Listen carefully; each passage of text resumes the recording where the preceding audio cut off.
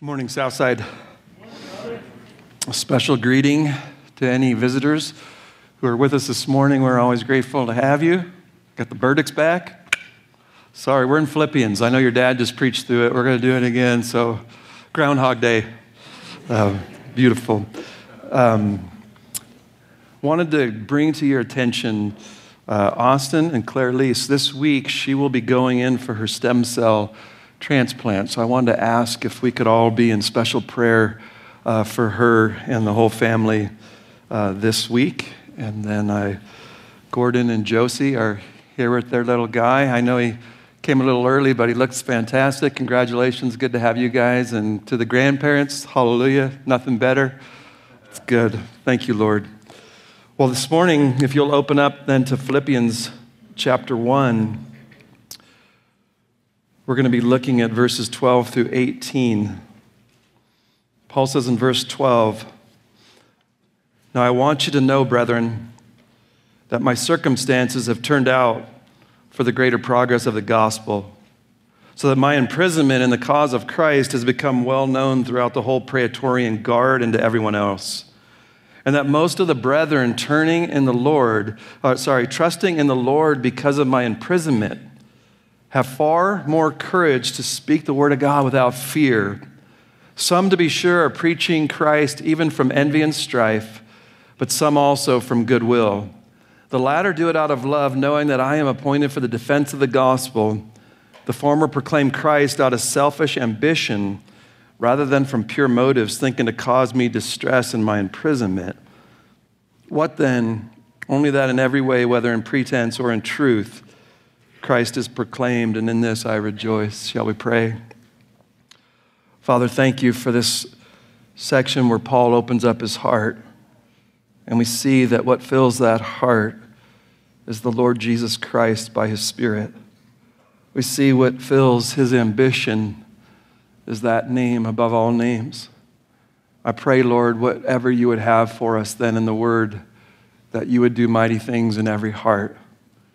God, I pray for our addiction to interpret our circumstances by our own understanding. God, I ask that we would be set free to have your eyes of what you bring into our lives and why and how you use them. God, I pray for freedom for the children of God this morning. I pray for the Dickens. I thank you, Lord, that you have brought them here to worship. I thank you that in the middle of this trial, they never became angry. They trusted you.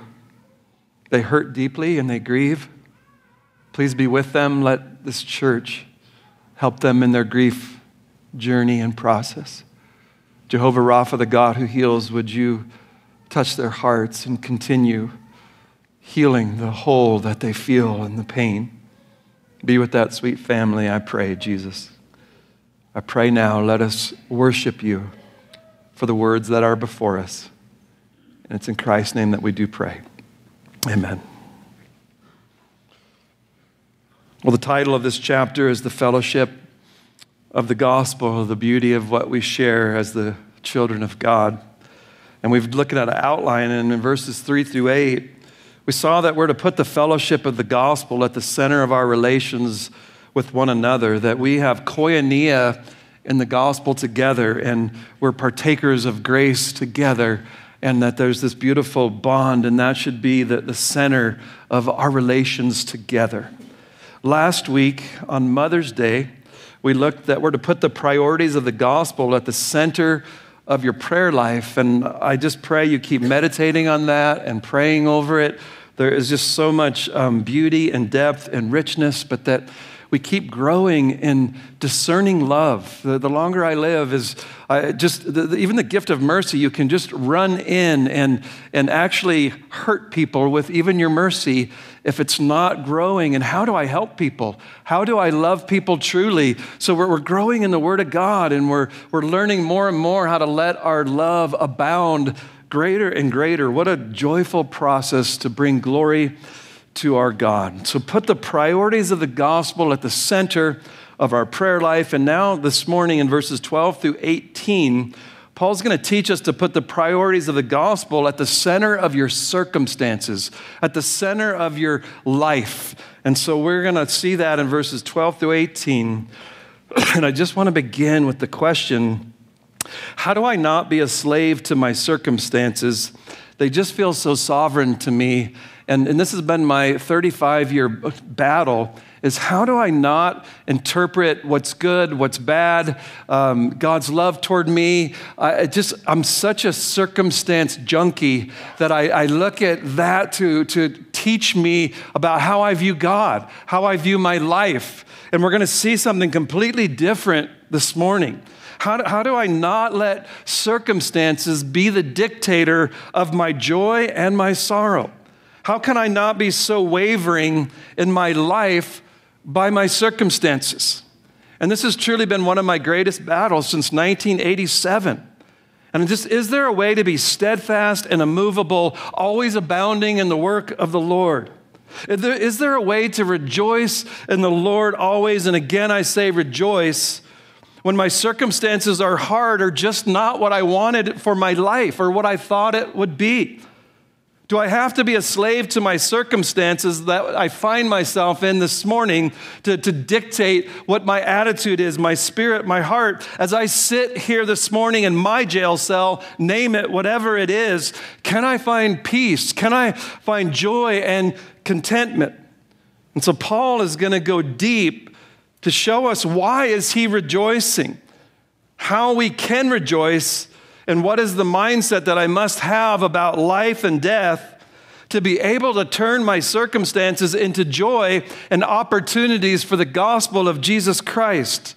To not view my circumstances as the obstacles to my life, as we saw in that chart, but stepping stones to conformity to God and the advancement of his kingdom. F.B. Meyer said, unbelief sees God through circumstances, as we sometimes see the sun shorn of his rays through the smoky air. But faith puts God between itself and circumstances and looks at them through him. The ability to have God now be the interpreter of our circumstances and how to think about them and how to respond to them. What is before us this morning is big. And I want to dig in together and ask God to make a paradigm shift in all of our hearts and our thinking, trying to control our circumstances and be God, to really enter into Romans 8:28, that we know that God causes all things to work together for good to those who love God and to those who are called according to his purpose. How do I really enter in to that truth and to that verse? That's where we're going to go this morning. And so I want to give you just a little warning label. You ever had those on your medications or something? This may cause great pain this morning. It might cause conviction and confrontation, but the peace and joy that it can bring is abundant. So I'm a minister for your joy this morning. I might step on your toes, but what I'm trying to do is lead you to joy in your life and in the circumstances that God has brought to you even this morning. So prepare for the scalpel. Ask God to do surgery on your heart. And don't let pride explain it away. Let the scripture open you up and just show you what is at the center of your aspirations. What control do your circumstances have over your life? And you'll quickly find out what is the center of your aspirations by how you respond to the circumstances that God is bringing into them. And maybe that's where I want to begin. Just ask yourself, what is at the center of your aspirations? As you sit here this morning, what is it that you want from life? What is it? Don't just give the Sunday school answer. What is it that you want from this life? What do you want out of life more than anything else? What do you want for your kids? More than anything else will show your aspirations. Is our goal to just be healthy and live long? Is it to be married and raise a family? Is it a good retirement? To be the top in your field? Maybe to make your husband love you or to get into the inner circle? I just want to ask all my sweet little kids. I love having the children in the worship service, so I want to talk to you for a second. I just want to ask you, What little kids do you want out of life? It's a good question to ask, even at 5 years of age. Is it just, I'd like a later bedtime. I wish I was old enough to pick how much candy I could eat. When I'm 18 and I move out, I'll be able to eat as much candy as you want, and you'll find out you can't. I just want to be a fireman or a little princess. And so I just want to ask the children even as well, what do you want out of this life? This is such a crucial question to answer in all honesty to our God. I've spent quite a bit of time trying to answer this question truthfully. Not what I want it to be, but what is it? What is my ambition in life and death? Remaining sin is a deceitful thing, but there are ways to test it. So how is it going this morning? Are you up? Are you down? Are you high? Are you low? Why? I would like to ask. I was thinking about a thermometer. Thermometers can't do much. They can only go up or down. And what makes it do this is a very limited stimulus, just the sun. Nothing else affects it. You can yell at your thermometers. The Broncos can lose, which happens often. You could work hard hours and all these things, and it will not be affected but by one thing, the sun. And so I just want to ask that. What is the single factor that causes the rising and the falling of my disposition? What is the principled thing that I'm tied to on this earth? What makes my thermometer go up and down? Maybe I'm sitting here dry spiritually, and just to ask yourself, why? Is it hard circumstance? Life took a turn that you didn't want. You're not feeling fulfilled in your job. You had a baby.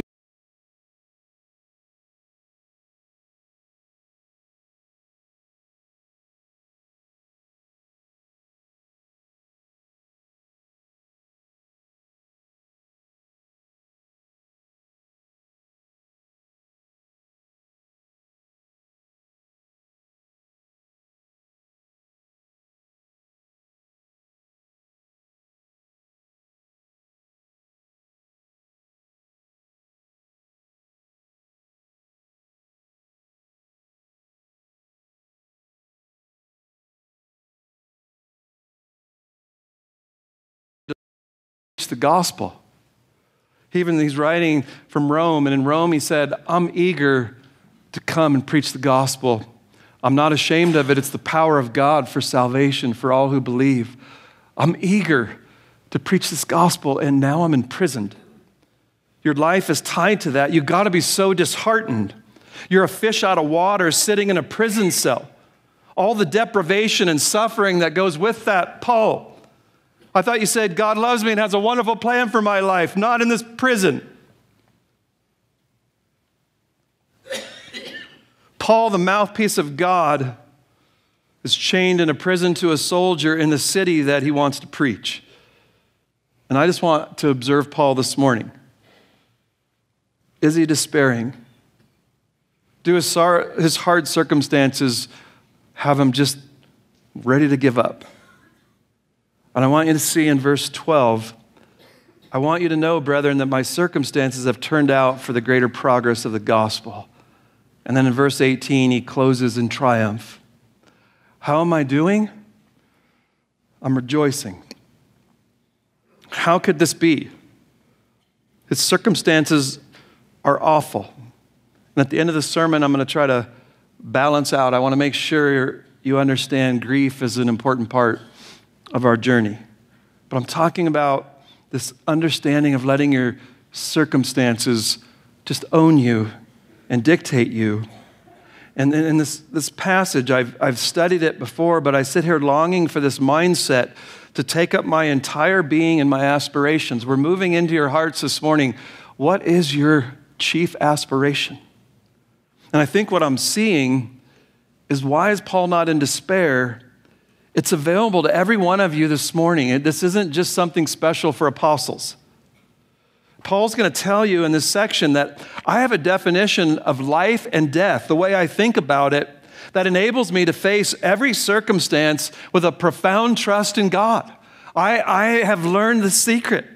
My circumstance, they're not what define me, but how I view life, my world, and my life view that controls me It is not wavering. It's a ballast to his soul. It's an anchor. It's a strong tower. It's a refuge. As the psalmist said, it's a very present help in the time of trouble. Thank you, God. So what is life, Paul? What am I living for? What is the most important thing? And we're going to flush that out, but I'm going to give you a little spoiler alert. Plug your ears if you don't want to hear it. Philippians 1:21, for me to live is Christ and to die is gain. And we're going to take one Sunday on that. But Paul's going to say, my life is one thing. One central thing in all my aspirations, to know Christ and to make him known. That's what drives me. That's my end game. And I can look now at these circumstances and I can go to my chief aspiration. And this is all working together for what I really long for and desire. It's no longer about me. I've been crucified with Christ. I see that what is central to me, Paul says, is advancing. My circumstances only matter to me in that they advance this gospel. Just look at verse 12. He just says, now I want you to know, brethren, that my circumstances, and he gives no details. I know this is going to frustrate some of you. I like circumstances. More than likely, the Philippians were wanting more details. And Paul doesn't give hardly any. There's something more pressing, more important, he's saying, than even my circumstances. And how many of us think this way? Because what floats the boat for most of our lives is just my circumstances. And I'm telling you, they do matter, but they need to be seen rightly and understood from God's perspective. I've seen people with tears coming down their face from their circumstances, and they trust God, but the circumstances bring that about. That is most of our problem, is what is central to our aspirations. This is what I'm asking. Is it your circumstances? Is that what is central to your heart, your circumstances, as viewed from my lens and not from God's? So the central thing is how I think about life, what I need, what I want, what God should do. That's what dictates my life, and anything that comes across it then is I despair. So that's what he's trying to bring us into. There's a way out from this kind of thinking. And that's what I want to do this morning now, is go mining in this passage, saying, God, how do I get to where Paul is in this? I've been seeking it for 35 years. J.A. Moyer, he said, what happened began in Acts 21:17 when the apostles set foot in Jerusalem. And as he went in, he was forewarned by the Holy Spirit that bonds and afflictions and imprisonment await him there.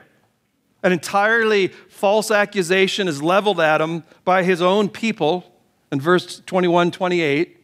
He's nearly lynched by a religious mob. He ended up in the Roman prison, having escaped flogging only by pleading citizenship. In verse 22, his whole case was beset by a mockery of justice.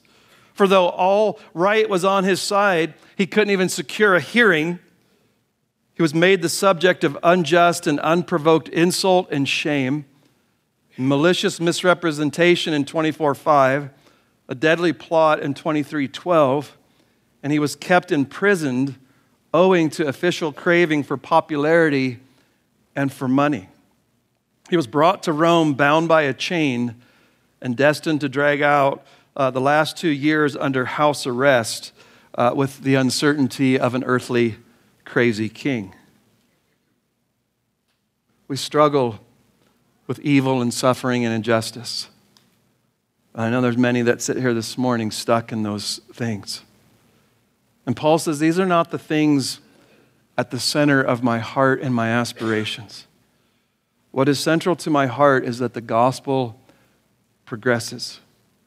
The adversity has not squelched the gospel, but rather in joy, he's pushed it forward. He's going to say, you can't imprison the gospel.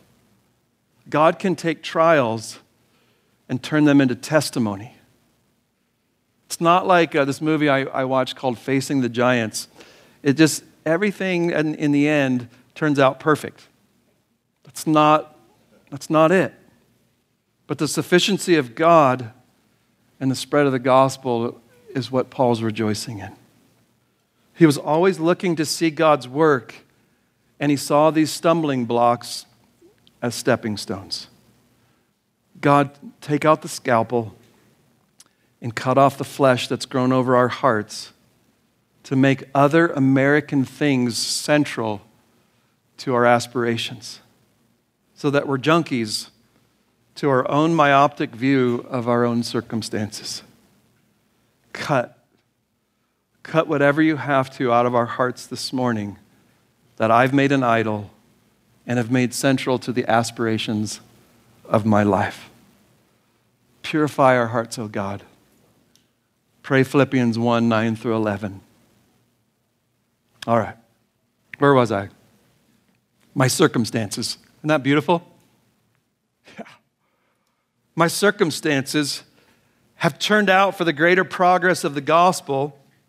So in light of Paul's circumstances, he's going to give you 3 elements then of why he is rejoicing. And that'll be our outline for this morning. So the first reason why Paul's rejoicing are the facts. And the facts are there is progress of the gospel. It's spreading. He says the whole Praetorian Guard. This was the group who protected the head officials. They were Caesar's main men. They watched over the prisons as well. And I'm told that they were comprised of some 9,000 soldiers. What a congregation. 9,000. What a mission field that Paul now has. And very unlikely that these gnarly dudes were going to attend the tent revivals. So God brought Paul to the soldiers. This is not normal prison ministry. I like coming home after prison ministry. And all of these men know that Paul is Christ's man. And every time he says they look at me, they think of Christ. They know I'm there. I'm in prison because of my hope and preaching of Jesus. He's there because of his faith in this one named Jesus of Nazareth, the Messiah. So my chains have chained me to Caesar's men. And we don't need everything to go well for the advance of the gospel. Most often, God uses hard circumstances to advance the gospel. That's how he works. That's what he uses. Hard circumstances. Health, wealth, and prosperity is not the gospel advances. Quite the contrary. It just is not how he spreads it. Your hard, broken, hurting life does not disqualify you for gospel ministry, but it's your calling card. Prison. Philippians 1:6 doesn't stop. God is continuing a work in Paul in the advancement of the gospel. Pray for knowledge and discernment to approve the things that are excellent. And Paul's thinking through this so well. Paul understands what he wrote in Romans 8:28. He gets that the circumstances of any kind are from God and can advance the gospel. We see that from the prison cell, that love is abounding from the Apostle Paul. And he just says that, verse 12, they've turned out for the greater progress of the gospel so that my imprisonment in the cause of Christ has become well known throughout the whole Praetorian Guard. And just this little phrase, and to everyone else. Just kind of dumps it in there. It's just spreading all over Rome. It's working. It's effective. And so I just want you to hear that the prison is advancing the gospel of Jesus Christ. And before we move on, I've got one question of the text. How does prison advance the gospel? It just doesn't feel like it should. Here's the leader in Christianity. He's in prison for the cause of Christ.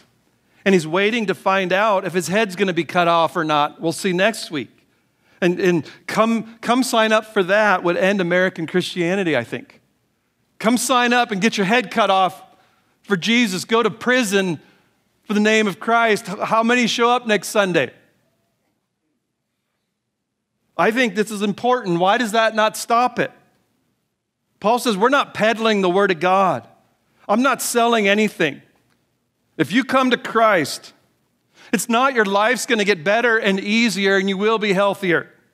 But right up front, if you follow me, you'll have to take up your cross and die.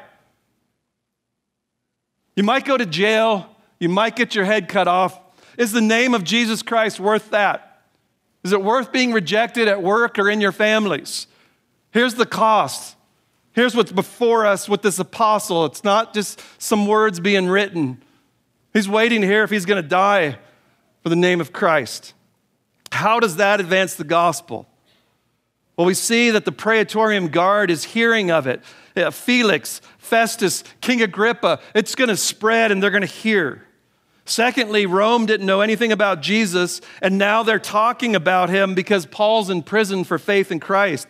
All to everyone else, it's spreading. But I think really important is it's spreading because someone is willing to die for the name of Jesus Christ. They're looking at Paul, and he's worth dying for. More than making your life easier. I think that would do wonders for our evangelism. They're willing to die for this. They're willing to sacrifice and give up everything for Christ. Not, let me show you how much easier and better your life's going to be. We'll die for this name. Austin and Claire Lease were put on the cancer floor, and they said the darkness and depression on that floor is so heavy. And there was this little light shining with people taking notice of them not knowing their future, but trusting in Jesus Christ. That makes me want to know him. When I watch the Dickens worship Christ and their daughter was called home, it makes me want to know him, walk with him, and love him. So the gospel is spreading. And it's also in verse 14, it's strengthening the saints. It's that most of the brethren, trusting in the Lord because of my imprisonment, have far more courage to speak the word of God without fear. So his imprisonment brought courage to many believers. Just the terms in this passage, he says they're trusting the Lord. They have far more courage to speak without fear. There's this amazing fruit that's going on there in Rome. So their courage to speak forth the truth, it went to new heights when it should have been intimidated. They should have been scared. They should have been shutting up. But instead, it was just the opposite. They're watching a man willing to die for Jesus Christ, and I'm getting strengthened by that. I'm getting more courage, more boldness. So do you see what you can do for each other? The people who are stepping out and sacrificing and being rejected can strengthen a whole body for the name of Christ. They saw Paul suffer for the gospel and it spread it. God's care for Paul, full of joy in his circumstances, his heart for the gospel advance is at the center of his aspirations. It strengthened the brethren. Strengthened them. Last week we saw our lives culminate in the glory of God in that prayer. And that's what's going on here. Paul is living for God, and he's making God look really good, and he's worthy to trust, and he's worthy to die for, and the brethren are being strengthened by this faith.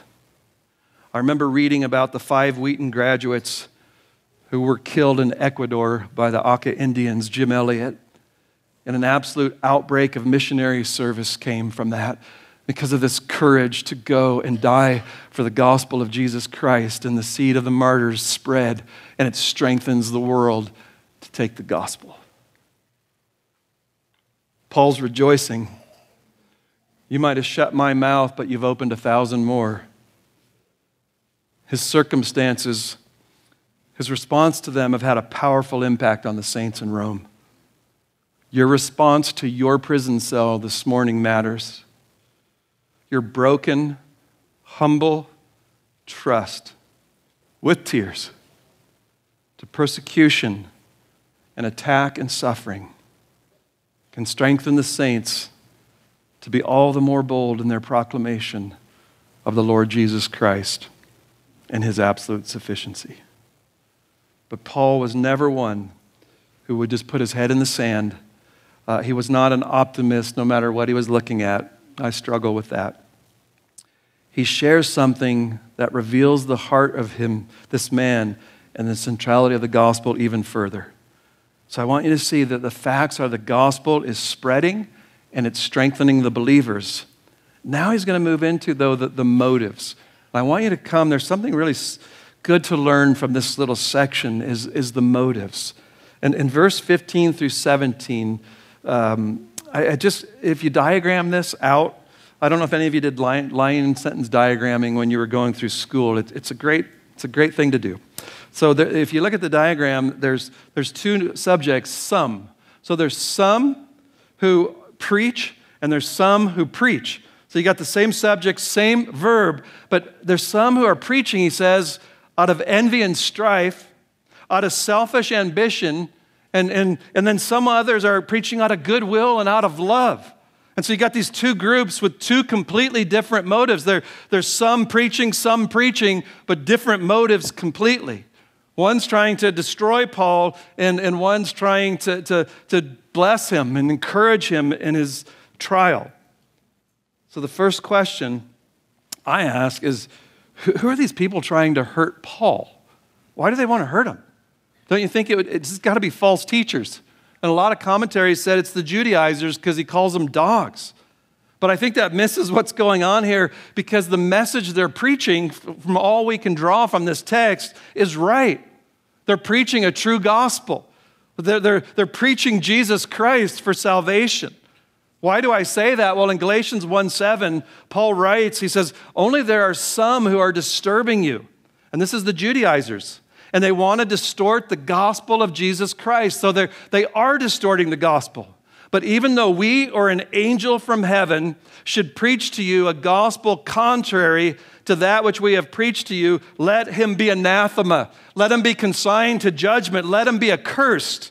As we have said before, so I say again, if any man is preaching to you a gospel contrary to what you received, let him be accursed. If this group was preaching a false gospel, Paul would have laid it out there. And he doesn't even mention it. So more than likely, these people are preaching not from a pure heart. They might be preaching a pure message, but not a pure heart. So more likely, I'm going to say at best, they're Christians. And at worst, they're professing Christians. In Galatians, Paul talks about selfish ambition, and those who live in it as a way of life, he says, will not inherit the kingdom of God. And then those who walk in the flesh, who are Christians, he says, could have jealousy. So a believer can have jealousy and strife and struggle. There's a difference between being characterized by it and having a battle with it. So it could be either in our text. Well, my question then is, why would a Christian want to cause Paul distress in his imprisonment? And so you got to really be off to do that. But the answer is, all we're told is this: they're doing it out of envy. They're doing it out of strife, and that Greek word means rivalry.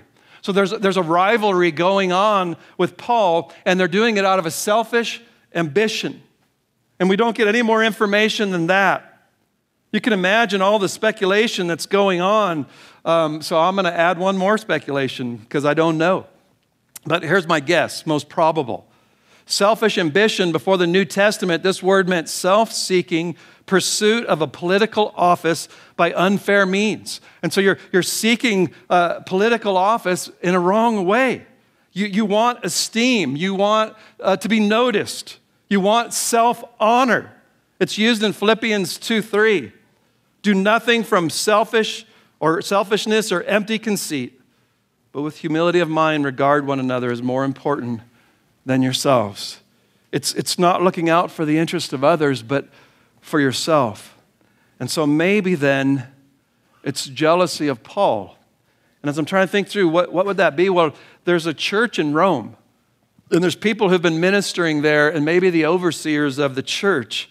And now Paul comes, and just great success. And everybody's going out to Paul to hear him teach, and they're getting saved, and mighty things are going on. And I want my place. I want my preeminence.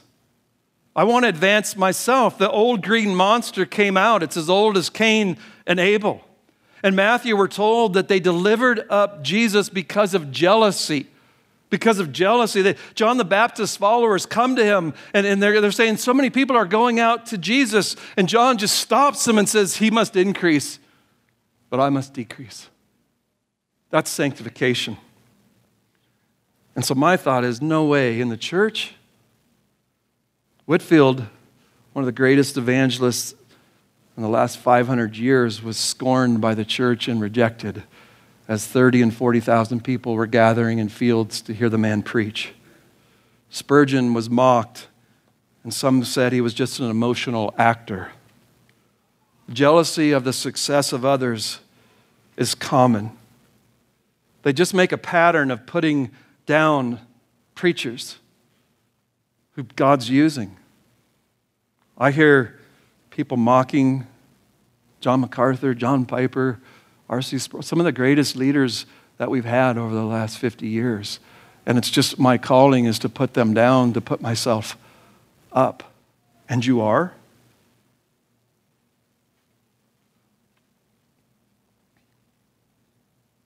They do it not out of pure motives. It's not pure, it's not free from ulterior motives.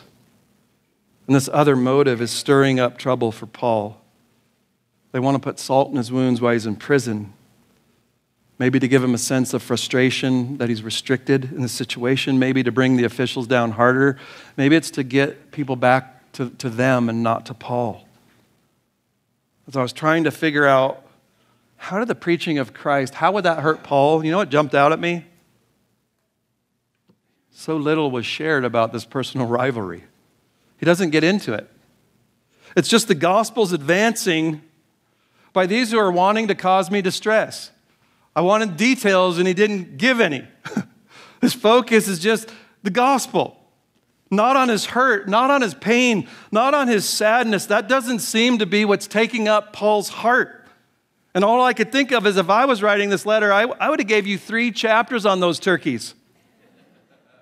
I think I would have gave you their name, their address, and their mother's names. But for Paul, there's something bigger than his circumstances and even people attacking him and trying to harm him. The glory of God and the preaching of the gospel of Jesus Christ, you just couldn't get the man's heart off of that. Which leads me to our concluding thought. The facts, the motives, and the conclusion. What then? Verse 18. The fact that Christ is being proclaimed in Rome from wrong motives, from bad motives, sinful motives, and it's also being proclaimed by loving motives. What then? I imagine all the ears of the Philippian congregation are perked up. I hope yours are. What then?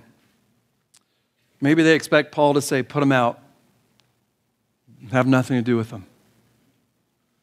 What then? Paul's joy has been brought low by his so-called brothers doing this to him. The assaults of friends are way harder than the attacks of enemies. What then? Well, only that in every way, whether in pretense or in truth, Christ is proclaimed. And in this I rejoice. Every circumstance, prison, every wrong motive to do him harm, I only care that the name of Jesus Christ is proclaimed. I just want Jesus lifted up because he's a Savior. He's a Savior for sinners. I don't care what happens to my ministry. I don't care about my name. I don't care about my reputation or my distress. I just want the name above every name heralded. That was the ground of this man's joy. Christ is proclaimed. The gospel cannot be stopped by chains or by people trying to destroy you. It can just give wings to your message and the spread of the gospel, again, the seed of the martyrs. For Sean Kelly and Spurgeon, our only business is to cry, behold the Lamb who takes away the sins of the world. We must put the advance of the gospel at the center of our aspirations. My life is to lift up Jesus Christ. And in every circumstance, I want that to be used to lift up Jesus. He's altogether lovely, and He is beautiful, and He's a Savior.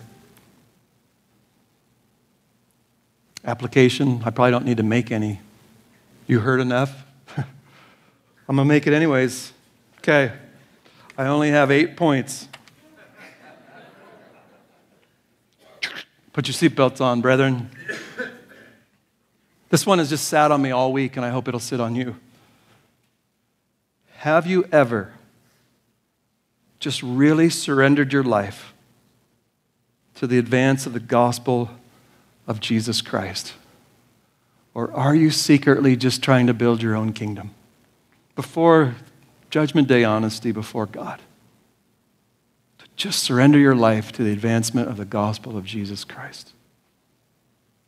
That's what I see in Paul so deeply. Second, can I really grow into a place where my circumstances are not seen from a temporal mindset and space, but to Philippians 1:6, that He who began a good work in you is faithful to complete it. God is using everything in my life as a way to put the name of Jesus Christ on display. We can grow into that by the grace of God. Thirdly, does my life and response to my circumstances strengthen anyone's faith and courage? I watched my brother Mike walk in, and I say, yes. Yes, it does. I think what jumped out at me, fourthly, have I counted the cost of truly following after Jesus Christ? Have you bought an American lie, or have you counted the cost to die to yourself and your own agenda and your own program and live for God's? What is at the center of your aspirations? What makes your thermometer go up or down? 6, how do you respond when someone's out to hurt you or has? There's much to learn from Paul in this passage. Number 7, are you jealous of the gifts of another? They're just gifts from God. No one should ever boast of any gift that they have, because it has nothing to do with you. It's from God for His good and His building up of the kingdom. It's a shame to us all that we could do the highest and best thing of preaching the gospel of Jesus Christ with a sinful motive. God have mercy on us. And then my circumstances, God is at work in each one of our hearts. And He's growing and He's making us new. And there are times when He strikes hard and deep and often. And I just want to make sure, can you sit with someone and weep with those who weep and not be so uncomfortable with a hard providence that you got to fix it right there and usually say something that harms them and hurts them? Can you just sit in what God's doing in your brother or sister's life and let them journey? Because there's going to be times when the joy is just that I got out of bed again. And they're going to have tears running down their face. And that's okay. There's a season for everything under the sun. And there's a time to grieve and not fix them. And pray and wait and let God do His perfect work in their heart. 2 Timothy 2:8. Remember Jesus Christ, risen from the dead and a descendant of David, according to my gospel, for which I suffer hardship, even to imprisonment as a criminal. But the word of God is not imprisoned. For this reason I endure all things for the sake of those who are chosen, that they also may obtain the salvation which is in Christ Jesus, and with it eternal glory. May the gospel and its proclamation be at the center of our aspirations. God, make me into a person who loves Christ being proclaimed more than my own freedom, a jail cell, or being treated well by other people. And then may grace and peace be with you, to live this way, because none of us can do this apart from the grace of God, teaching us how to trust him and rejoice in the circumstances that you sit in this morning, that he's going to use them for gospel advance and gospel conformity. I need grace, and I pray for grace and peace for every one of you to have that we would make Christ look really, really good by the way we trust him. Let's pray. Oh, Father, thank you for this passage. My heart breaks at it. Thank you for the surgery that you've done in my own heart. God, let the center of every heart here this morning be that Jesus Christ be lifted up and be proclaimed, and people would call on his name and be saved. God, thank you for such a glorious gospel. Thank you for such a sweet Christ.